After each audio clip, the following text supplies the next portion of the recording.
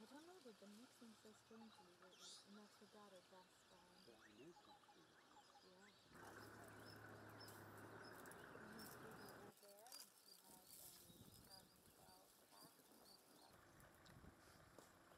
Just tell me when you're ready to go.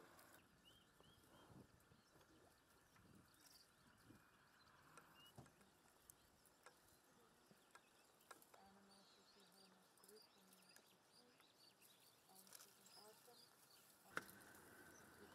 So guys, noticeable bear.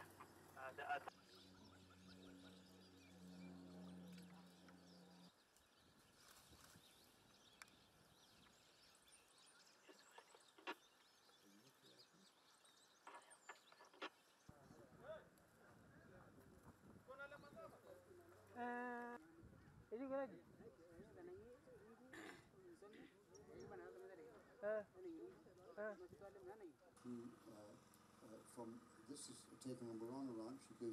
Oh, give him a bigger hand clap, really. In January of this year, both Sean and I went down a hill, about a 2-kilometer hike through that.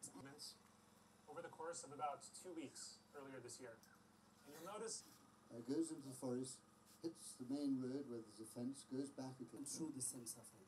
But that is not what I want to talk so much about. It's what I want to... We have a young male from the same group. And go through this experience. So this is also a great...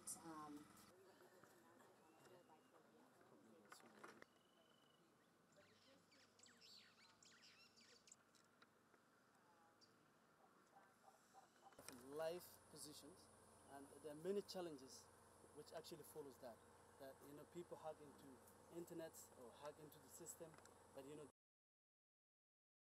We've been radio tracking elephants for the last 10 years, and we met up with Google Earth, who had the perfect platform on which to display the movements of the elephants.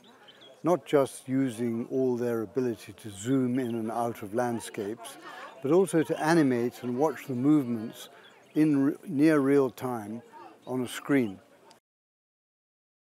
The most important long-term reason for radio tracking is to find out what land elephants need to use, and then what are the really vital corridors that link one piece of land they need to another, because those corridors are often extremely vulnerable to human development. The knowledge of the movements was very useful for law enforcement, for the anti-poaching people. If they knew where the elephants were going, then they could send out patrols to protect them. So it's two things. It's really maintaining the elephants' habitat long term and defending them in the short term. With today's launch of Street View, we'll actually be able to see 360-degree panoramic photos, still photos that have been taken as of January this year of the Samburu National Reserve and the wildlife within that.